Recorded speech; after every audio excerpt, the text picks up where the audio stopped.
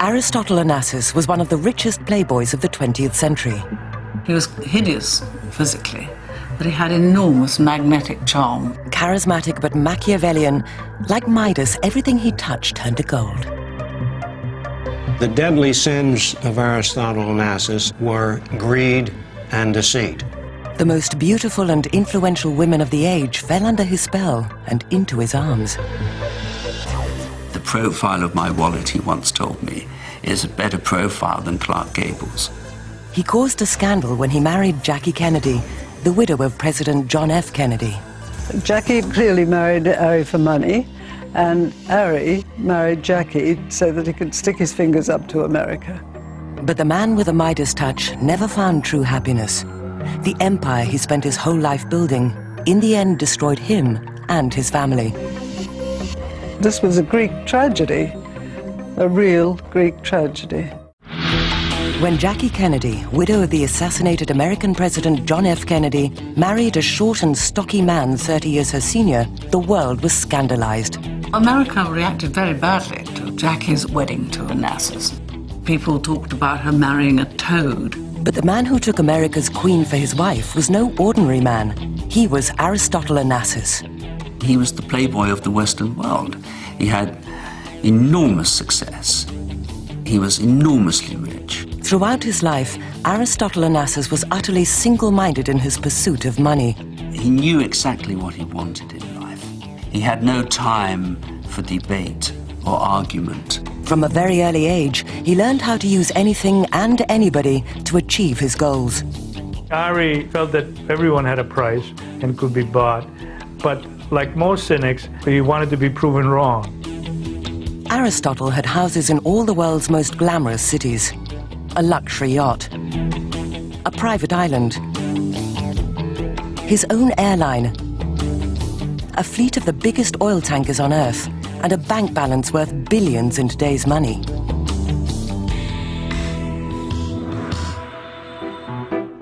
But Aristotle wasn't born into great wealth. As a refugee from war-torn Turkey, he arrived in Argentina in 1923 with just $60 to his name. What he lacked in ready money, he made up for in charm and cunning. He knew how to use people, especially women, to get what he wanted. Joan Thring met Aristotle in the 1960s and became one of his lovers. He was very charming and polite and attentive, but basically, I don't think he had enormous respect for women. He didn't worship at their feet. He treated them as stepping stones for his own ambitions. I don't think he ever fell in love with a woman that wasn't driven by a purpose, and it was usually a commercial purpose. Ari's first wife was Tina Lavanos, the daughter of a Greek shipping magnate. Ari always felt that the amalgam of the Lavanos fortune and the Onassis fortune would make him legendary. He was becoming legendary anyway, but he was in a hurry. They had two children, Alexandra in 1948 and Christina in 1950. But Ari and Tina clearly preferred the high life to family life. They were basically absentee parents. They didn't have much time to put in with the children. They were really raised by governesses and people who worked for Ari. The victims of that relationship were the kids were tremendously spoiled, but they weren't loved. Aristotle's appetite for money and power was matched only by his appetite for women. Ari Onassis was a powerful, magnetic figure with a great deal of charisma. He was also a terrific philanderer as far as women were concerned. Aristotle's personal private secretary for over 9 years was Kiki Ferudi Moutsatsos. Ari was not handsome at all, but every woman who was next to him thought that he was the most handsome in the world. Ari had such charm, such seductive powers. I don't know a single woman that resisted Aristotle Onassis if he had set his heart on her. His affair with a world-renowned opera star, Maria Callas, would cause his marriage to end. He was so proud of this relationship. He flaunted it. He wanted the world to know that he had acquired, just as he had acquired great paintings, he had acquired the most famous opera singer in the world, and she was like a Picasso or a Rembrandt. That's what he saw her as. And what's the point of having a Picasso or a Rembrandt if you're not going to let the world know you've got it? The affair hit the headlines around the world. In Maria, many people thought Ari had found his true soulmate. Ari always said he could talk with Maria more freely than with any woman in his life. They were sort of kindred spirits. But he never married his soulmate. Instead, he broke her heart when in 1968 he married Jackie Kennedy. Maria was destroyed by it. I think it was a terrible thing to have done to her. But Ari was completely ruthless in his quest for power and status. He wanted Jackie Kennedy because she was the most famous woman in the world. He would say, the 35th President of the United States, his widow will be my wife one day. That meant a lot to him. The marriage to America's Queen, however, would prove a terrible mistake. Ari got bored with all his women in the end, and he started to get bored and irritated by Jackie. He wanted a good little Greek wife sitting there at home. Well, that was not Jackie's bag at all, and this became increasingly destructive of their relationship. This was the beginning of the end for Onassis. Within 5 years, his marriage would be over, and his son and heir would be tragically killed in a plane crash. The weapon that destroyed the dynasty was the weapon that Onassis had fought all his life to fashion. It's the weapon of wealth. It's the weapon of too much money. This story is a true-life Greek tragedy.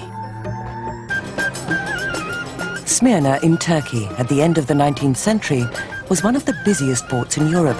It buzzed with commercial activity. Against this backdrop, Aristotle Onassis was born in 1904, the younger of two children born to affluent Greek parents, Socrates and Penelope Onassis. Ari was an enormously well-loved child, especially by the women in the family. His father was another situation altogether. Socrates was a successful tobacco merchant. He wanted his son to join him in the family business. His father was very ambitious for him. It was his father that drove him through school, insisted on him studying. But Aristotle preferred to spend his time swimming in the harbour with his mates. He hated school, and his marks were among the lowest in the class. Onassis' father was, I think, a bit of a bully and had lost faith in his son very early on. Aristotle's life was turned upside down in 1921 when the Turks attacked Greek-occupied Smyrna. The invasion of Smyrna, of course, was devastating. The Turks moved in and wiped out the Greek community. It was a Holocaust. Thousands of men and women were killed. Ari's father Socrates was caught and thrown into prison. Ari himself escaped imprisonment by seducing a Turkish officer. I don't believe that Onassis was by nature a homosexual, but he would use anything to get what he wanted. Ari bribed the guards with his family's life savings to release his father. His father was released, came to Athens where he said, "Where's the money?" And Onassis said, "I used it to bribe Turkish officials to release you." He said, "They were going to release me anyway," and he slapped him. Aristotle was overcome with rage. He resolved to leave his father and quit Greece and strike out on his own. He chose Argentina. Buenos Aires was a vibrant and bustling city, full of opportunity for an immigrant with big ideas. Ari arrived in 1923 with just $60 in his pocket. He got a job as a telephone engineer. It didn't pay well, but Aristotle turned it into a golden opportunity. He would listen in on all the business calls going between Buenos Aires and London, Buenos Aires and New York, and would get a lot of tips from the businesses that were being discussed on the telephone. Ari used the information to set up contracts of his own. He soon began to make money. But whatever it was he made, every penny went into his wardrobe, into good shoes, into good suits, into good shirts. Ari had reinvented himself as an influential and successful businessman. He began to mix with the cream of Buenos Aires society. No one knew quite where he came from. They had no idea that when he left there, this man who appeared to have enormous sort of wealth would go and change his clothes, go to the telephone exchange and become a telephonist.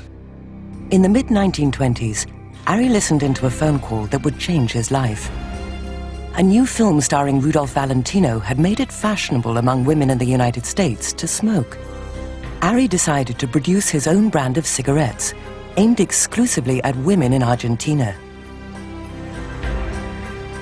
To market his product, he turned to Claudia Muzio, an internationally famous soprano who was performing at the Opera House in Buenos Aires. He decided that it would be wonderful if Claudia could be persuaded to smoke his brand of cigarette in public. He went round one evening to the stage door with a huge bunch of flowers, huge, dwarfed him. And behind the bunch of flowers was this little face, and she eventually agreed to see him. And he literally seduced her. Claudia became Ari's lover and smoked his cigarettes in public. Sales went through the roof. Ari realized that his power to charm and seduce could serve his ambitions well. It was a technique he would perfect into an art form over the years. He had enormous magnetic charm. If he set out to capture somebody, socially, sexually, whatever, he would do so. The tobacco business made Ari a millionaire. Once Claudia Muzio had served her purpose, Aristotle dropped her cold. She became the first victim of his ambition, but there were to be many more.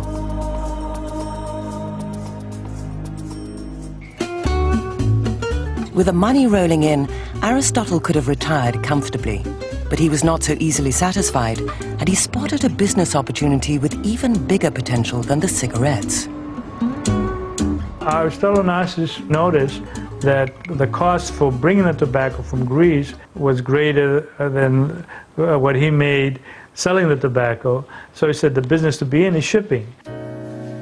But in 1932, the world was in the grip of the Great Depression.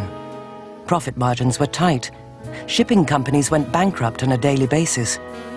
As everybody was getting out, Ari got in. He bought 6 ships for less than half their scrap value. He worked like a dog, 18, 20 hours, finding cargoes for them, and then started making money. For 5 years, Ari concentrated doggedly on keeping his ships working. Against all the odds, he was successful. To maximize his profits, he needed larger vessels, but he had no line of credit. A new girlfriend, Ingeborg Dedikan, came to the rescue. Not merely beautiful, Ingeborg was the daughter of one of the world's wealthiest shipping magnates. Onassis never had a single object in mind when he pursued a woman. She always had to have something else going for her beyond her beauty. And that something always had some connection with business. They were based in London. From here, Ari used Ingeborg's contacts to finance the construction of 3 of the biggest supertankers on Earth. He found a shipyard in Sweden capable of building his new fleet. In late 1938, the first vessel was ready for business. Ari was contracted to transport oil from America to Japan. The deal would make him fabulously rich. But before the tanker left harbor, disaster struck. War broke out across Europe. Sweden was anxious to remain neutral and promptly seized all foreign ships in its ports, including Ari's tankers. He lost a fortune, and his debts began to spiral out of control. Aristotle Onassis' dream of becoming a shipping tycoon was unraveling before his eyes. In 1940, Hitler's armies rampaged across Europe. In fear of his life, Aristotle Onassis fled to America, leaving his girlfriend Ingeborg Dedikan in Europe. Safe in New York, Ari set about trying to reverse his fortunes. In a highly lucrative deal, he leased his 6 cargo ships to the Allies.